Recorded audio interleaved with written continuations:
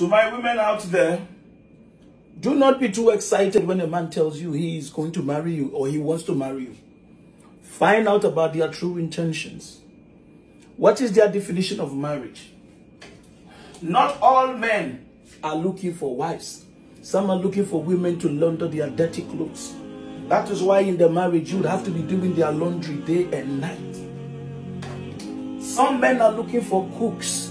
So even when they are not doing anything at home, you would have to be doing all the cooking while they sit in the living room watching series of football. Not all men are looking for wives. Some are looking for people to have children with. That is why we have a lot of baby mamas around.